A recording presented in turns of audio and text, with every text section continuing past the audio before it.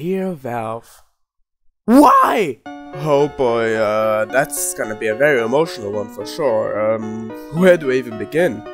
You see, Team Fortress 2 is a game that will always hold a special place in my heart. I've been playing this game since I was 13 years old, and I played this game for over 4,000 hours, read the comics, still waiting for the final part by the way, and I have spent a ton of money on this game, eventually getting into trading. Even though I had my phases where I didn't touch this game for multiple weeks or even months, eventually I always returned back to this game. It went with me through good times and bad times.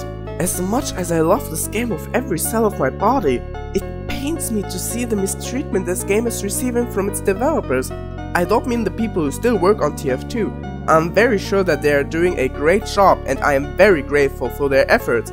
I'm talking about the company itself. And I'm not even talking about the lack of major updates. Seriously, I could live without that, but I'm talking about the lack of playability this game has due to the recent bot crisis. And with recent, I mean, more than 2 years. I mean, come on Valve. Look, we can't convince the bot hosts to stop what they're doing. They are a waste of sperm anyway. But Valve, this is a multi-billion-dollar company with almost unlimited resources, and TF2 still being a profitable game through the community market, the man's co-store, etc. Honestly, I don't get it. It's almost like Valve is intentionally killing TF2.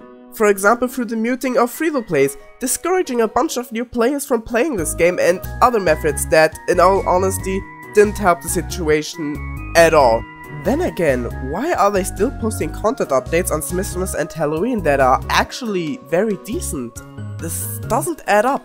Yeah, I know that TF2 doesn't gain nearly as much money as CSGO or Dota. Still, a lot of people continue paying a good amount of money for this game. So the least thing that Valve owes us is a functioning product. They shouldn't expect us to pay for nearly released cases with the cosmetics even made by the community, while their actual product being broken. Like, why? I don't get it. Team Fortress 2 has so much potential, having one of the largest, loyal and resilient community in the world. Yet this game is getting so neglected in a way that it is almost unplayable now. I think by now you should see my point of view. This situation may look bad, but there's still hope. I haven't posted this video just to rant at Valve and to let out some of my collected emotions. No, it is mostly because I want to raise awareness on this recently announced peaceful protest on the 26th of March 2022. This is a community event with the goal that Valve puts more resources into fixing the bot problem. Among other things, this protest is made in the form of a video where content creators, no matter how big or small, show their love and appreciation towards this game. Maybe, just maybe, this will be enough for Valve to see that TF2 still has a dedicated community. Maybe then they will see that the TF2 community deserves more attention.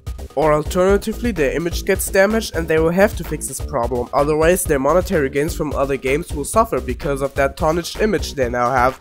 But we shouldn't get into that. To conclude, this video is made to show my support towards this movement and to contribute my share to it. I'm sorry if I was a little emotional at some point, but I feel like I just had to let it out at some point.